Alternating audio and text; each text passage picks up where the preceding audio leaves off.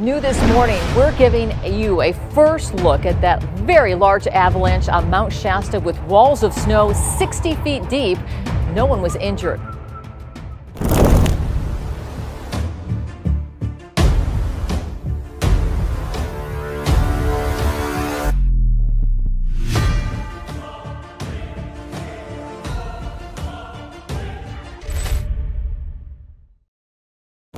What if one of America's most iconic peaks was hiding something unimaginable? What if the snow-capped beauty of Mount Shasta wasn't a symbol of serenity, but a ticking geological clock? Deep beneath Northern California, scientists have just confirmed a discovery that could change everything. A massive magma chamber, far larger, deeper, and more active than previously thought. And here's the question we're now forced to ask. Is Mount Shasta preparing for something big, or is it already too late to stop it? Let's head straight into the data and the danger. The sleeping giant of the Cascades. Mount Shasta towers at over 14,000 feet, dominating the Northern California skyline like a guardian of the Sierra. Its snow-capped slopes and pristine wilderness have drawn hikers, mystics, and adventurers for generations. Some come in search of spiritual enlightenment, others come simply for the view. But how many come knowing that they're standing on one of the most dangerous volcanoes in the United States? Because beneath the beauty lies something much more volatile. Shasta is not just a mountain, it's a stratovolcano formed by layers of hardened lava and ash from repeated violent eruptions. It belongs to the Cascade volcanic arc, a chain of potentially explosive giants stretching from British Columbia to Northern California. And Shasta may be one of the most unpredictable of them all. Its last known eruption occurred in the 1780s, long before modern monitoring systems. Before that, geological records suggest eruptions every 600 to 800 years. But the pattern is not exact. In fact, some of its most violent activity occurred after only short periods of dormancy. Could we be measuring on the wrong timeline? And here's where it gets more unsettling. Researchers believe that the current period of dormancy might not be calm at all. Recent ground surveys have found hardened lava from relatively recent flows that never made it to the surface. In other words, the volcano might have tried to erupt and simply didn't succeed. But what happens the next time pressure builds? If Shasta erupts again, how much warning will we get? Will it come with days of tremors, or only hours? Could it begin with a puff of steam, or a thunderous explosion? And if the eruption mirrors those of the past, how far will the devastation reach? Could ash clouds ground aircraft? Could lahars flood entire valleys? Could pyroclastic flows, moving faster than a car on the highway, catch communities off guard? So here's the real question. Is Mount Shasta overdue for another eruption? Or is it quietly preparing, just out of sight, for something far more destructive than we've planned for? The discovery that changed everything. In March 2025, seismic researchers released a stunning report. Beneath Mount Shasta lies a massive dual-chambered magma system, twice as large as previous estimates. The news sent ripples across the volcanology community. What had long been suspected was now confirmed. Mount Shasta's inner workings are far more complex and far more dangerous than anyone had realized. Using deep earth tomography, scientists revealed not one, but two interconnected magma reservoirs. One sits at around 7 kilometers beneath the surface, the other nearly 20 kilometers down, and it's far from dormant. And this second chamber, it's hotter, more volatile, and, according to the data, rising. Could it be the fuel for Mount Shasta's next catastrophic eruption? Gas analysis from remote sensors has detected elevated CO2 and SO2 emissions around the summit and along several hidden fissures on the southern slope. What's more, These gas signatures match the chemical profile of gases released during previous eruptive phases. Could these emissions be a red flag, a signal that magma is moving closer to the surface? Thermal imaging has revealed hotspots developing in symmetrical patterns around the peak. These anomalies suggest structural stress points, areas where the mountain's rocky skin may begin to crack. Could these be the birthplaces of future vents? Even more troubling, a series of low-frequency harmonic tremors, subterranean vibrations that often precede volcanic eruptions, have been on the rise. These tremors don't occur in bursts. They pulse steadily, like a heartbeat. But whose heartbeat? The Earth's or the volcano's? What happens if this deeper reservoir breaches the upper chamber? Could it cause a pressurization event strong enough to rupture both systems? Could the entire mountain destabilize? Some researchers warn of a cascading eruption scenario. Magma from the deeper chamber rushes upward, overpressurizing the upper chamber and creating a violent chain reaction. The result? A blast that could rival the 1980 Mount St. Helens eruption, or surpass it. So when Mount St. Helens woke up in the spring of 1980, it was too good to be true. I could hardly believe that it was really happening.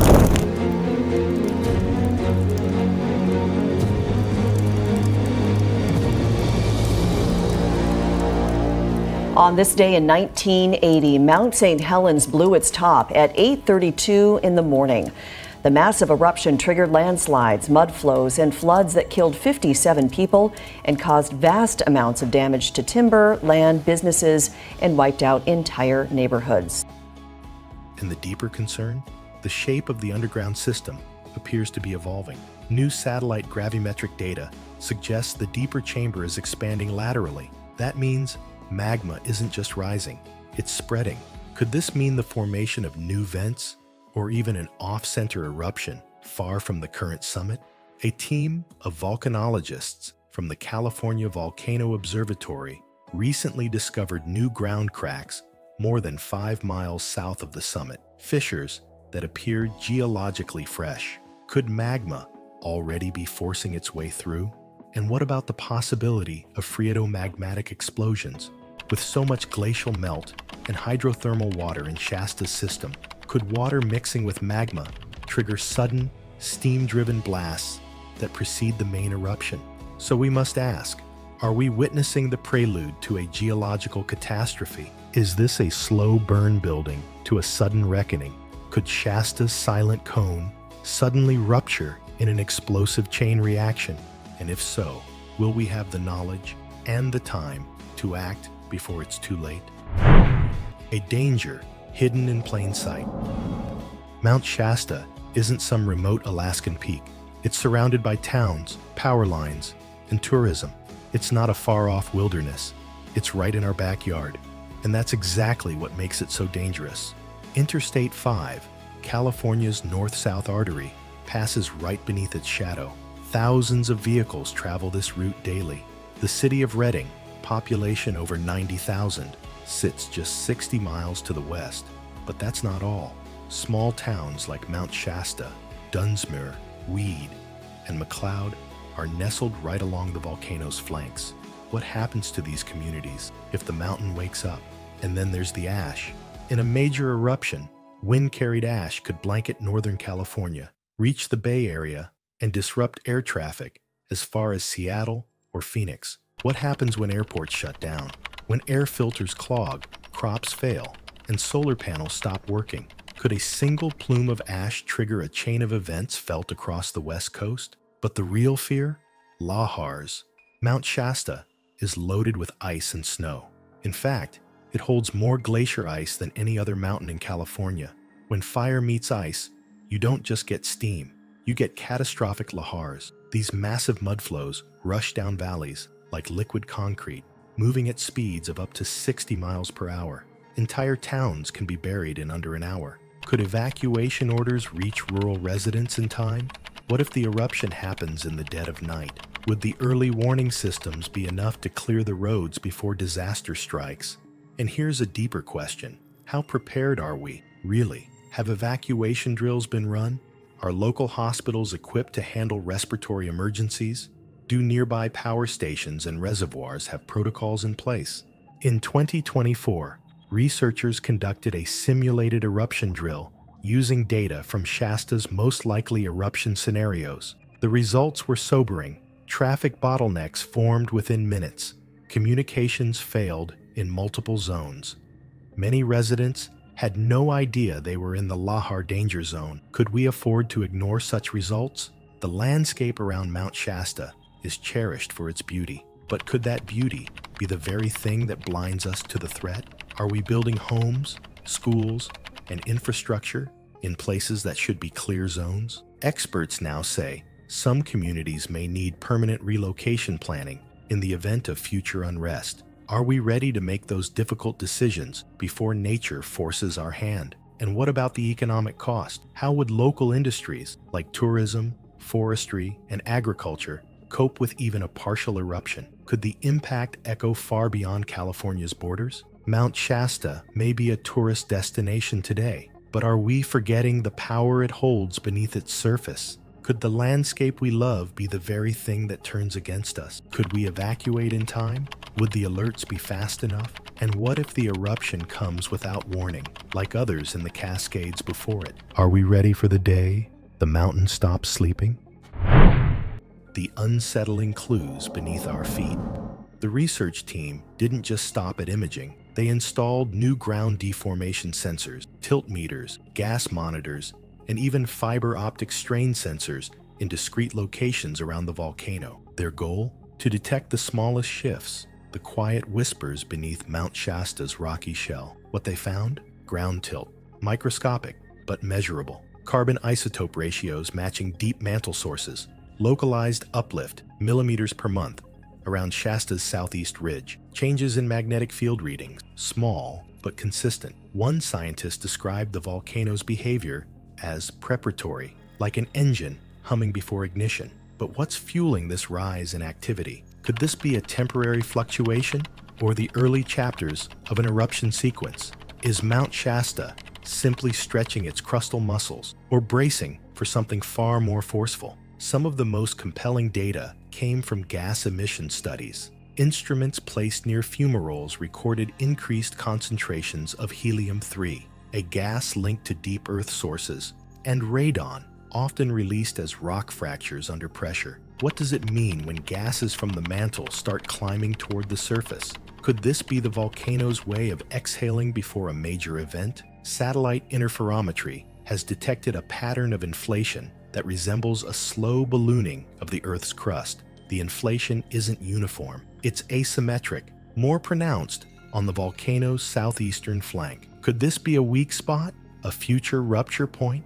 Adding to the mystery are newly discovered microquakes, too weak to be felt, but perfectly aligned along a previously unknown fault. Are these cracks forming as the mountain shifts under mounting pressure, or are they conduits forming for rising magma? Recent modeling simulations have taken the data a step further. Using dynamic stress mapping and predictive thermal profiling, volcanologists have recreated multiple eruption scenarios based on current activity. Some models show magma rising through previously unknown chimneys, while others suggest shallow dike intrusions beneath glacial beds. Could the interaction of heat and ice be far more dangerous than previously assumed? And then there's the question of seismic silence. Certain sectors around the volcano have exhibited quiet zones, areas with notably less seismic activity. While that might sound reassuring, in volcanology, it often isn't. These seismic gaps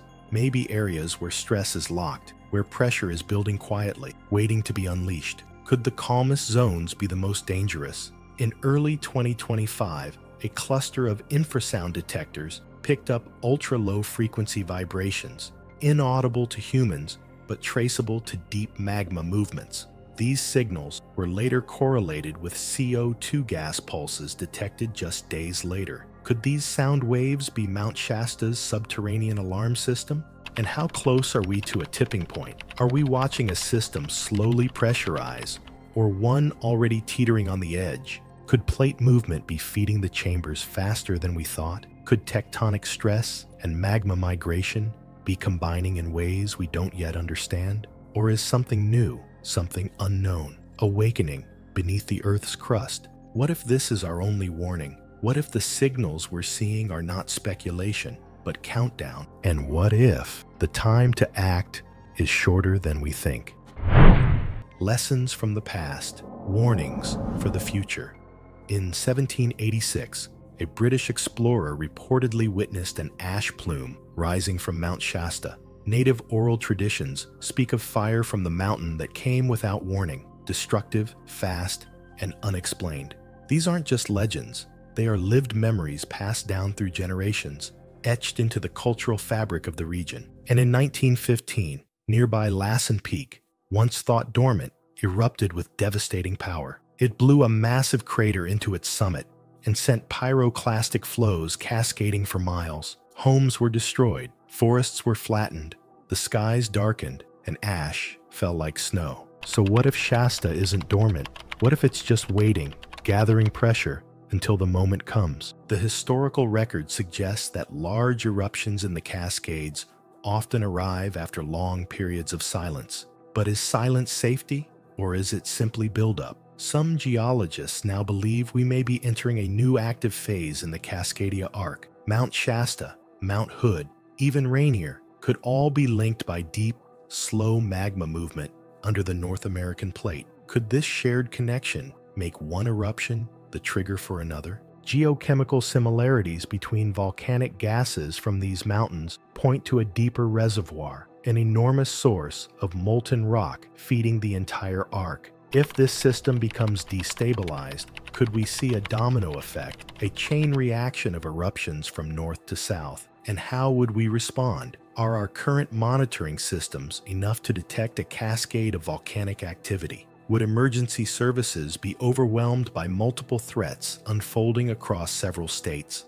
We've seen this pattern before, one eruption following another. In Indonesia's Sunda Arc, along Iceland's rift zones, could the Cascades be next? Is the clock already ticking?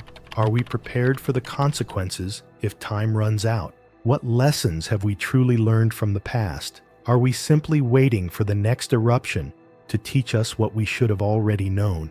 And when the next plume rises, will it mark the beginning of a chapter or the end of our preparedness? The Earth is whispering again, and this time it's whispering from beneath one of California's most iconic landmarks. Mount Shasta may not erupt tomorrow, it may not erupt next year, but the warning signs are no longer just theory, they're data. In recent months, scientists have ramped up drone surveillance, aerial infrared mapping, and deep crustal soundings. What they're seeing is not a single anomaly, but a system under pressure, a growing chorus of geological signals that seem to echo louder each week.